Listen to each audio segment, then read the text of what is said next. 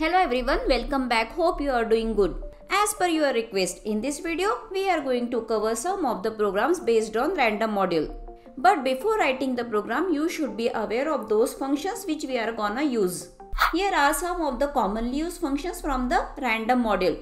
To generate floating point random number, we have two functions. The first is random and the second one is uniform. Random function doesn't take any parameter. It generates the number between 0.0 to 1.0 and 1.0, that is the end limit, is exclusive. Whereas uniform function takes two parameters. A is starting limit and B is the ending limit. That's why based on the range, uniform function will generate the floating point numbers. But generally when we generate random numbers, it will be of integer type. That time you will be using this function randint. It generates integer number based on the specified range and both the limits are inclusive. There is one more function which generates integer random number, that is randrange.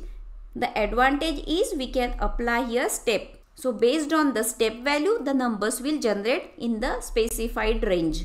Here is the last function, that is choice. Choice function will randomly select the element from the specified collection. Collection can be anything. It can be list, tuple or string. The usage of choice function will be clear from this example. We have list of fruits and the choice will randomly select any fruit from this list.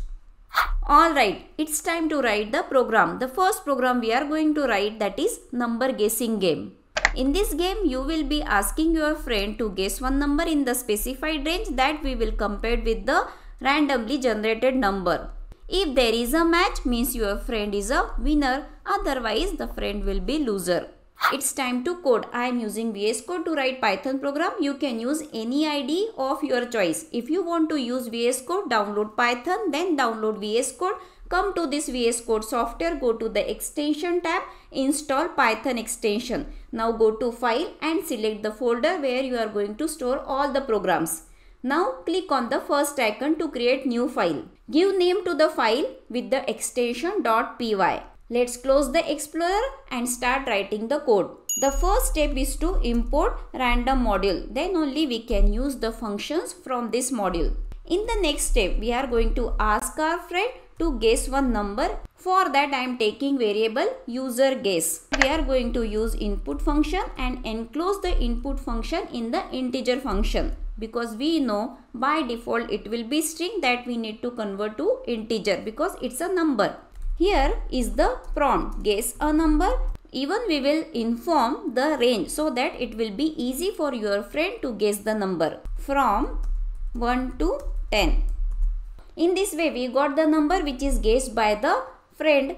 Now it's time to generate our random number using randint function. The name of the variable I am taking as computer guess. So first let's write the name of the module random, and from this we are going to use the randint function. And here is the range 1 to 10. We got both the number. It's time to compare them. If user generated guess is equals to computer generated guess, then your friend will be the winner. Let's print one simple message, you are winner. If not, we can print the message that you are loser. Here is the simplest version of the program. Let's try out. Let's guess one number. I am guessing 5. It doesn't match with the computer generated number, so we are getting the message you are loser. Let's try once again. Now I am going to guess 3. No, bad luck. Here we are getting only one chance, but can we modify this program to give hint to your friend that the number he guessed or she guessed is high or low, so that accordingly the friend will guess the number? Yes. For that we can add this if-elif.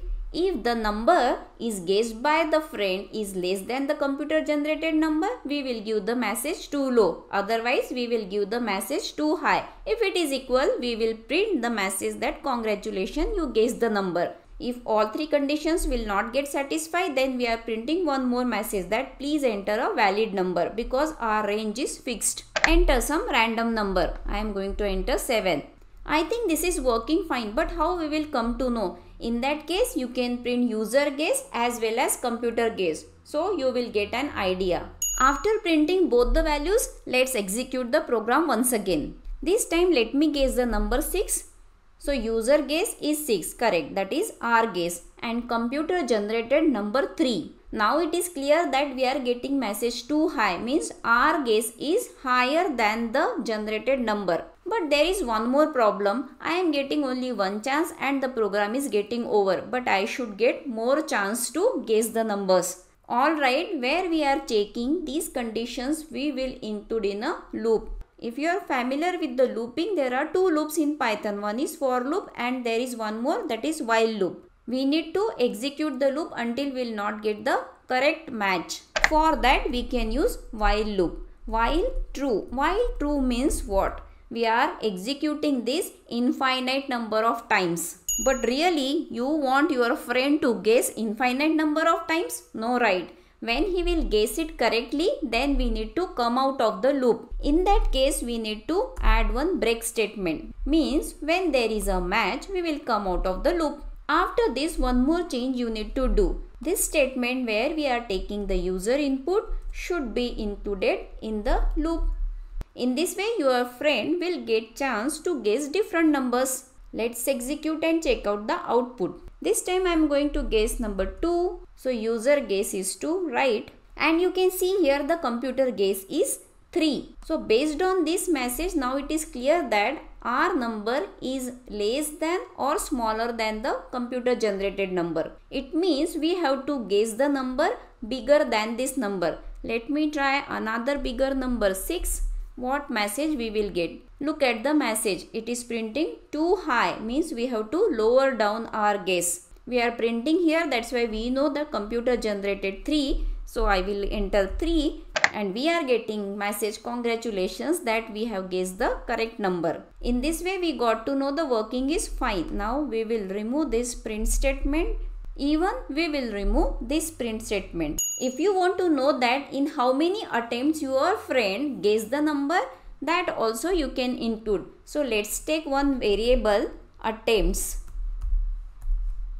Initially it will be 0. Inside the loop we are asking the friend to guess the number, means the attempts are getting increased by 1. Now let's modify this print message congratulations, you have guessed the number.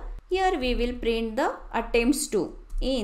Let's write the variable here in attempts. Let's execute and check the output. Let's guess one random number. It's too high, means we have to narrow down our limit. It's 3. It is also too high. Let me write 2.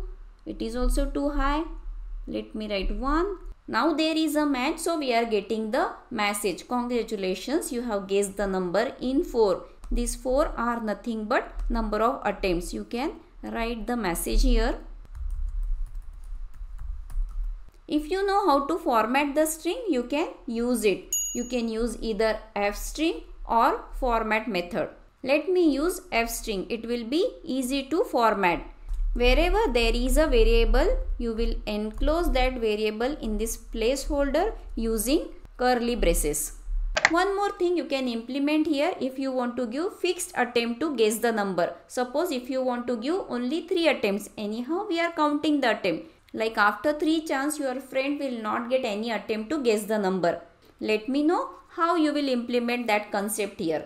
So that was number guessing game. Hope you found this video helpful. In case of any doubt, let me know in the comments below.